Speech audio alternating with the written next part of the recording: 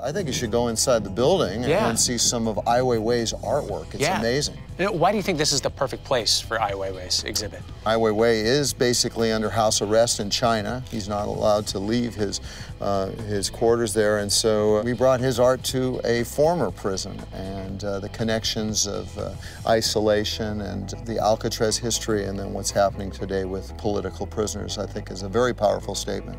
John, thank you. All right, enjoy. Thank you. This way. Okay. There are 7 different sections to Ai Weiwei's exhibit, located all around the premises.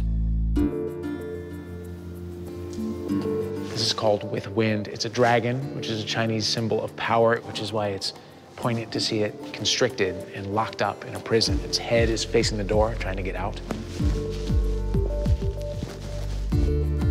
Throughout the dragon, there are words like inciting, acting. There are also quotations from people who are or have been prisoners of conscience: Edward Snowden, Nelson Mandela, Lee Kwok Kwan, also Ai Weiwei himself.